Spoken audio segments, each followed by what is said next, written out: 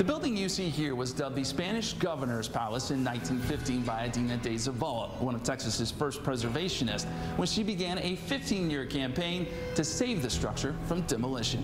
Contrary to its name, this structure was never home to the Spanish governor. Rather, it had been the home and office of the local Presidio captains and is hardly what one would call a palace. Later, it would be leased to a variety of businesses, including a pawn shop, a wholesale produce store, a clothing store, school classrooms, saloons, and a tire shop.